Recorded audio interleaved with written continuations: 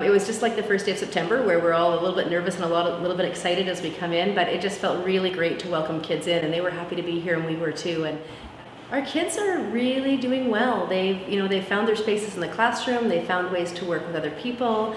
We've limited play on the playgrounds to certain numbers so that our kids are spaced apart.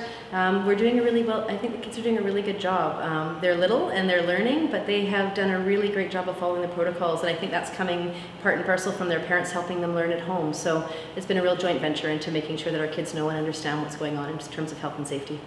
There's nothing that matches that learning and that energy and that laughter that comes with kids when they're happy and learning in a building, and it just felt really good to have some of our community together this week.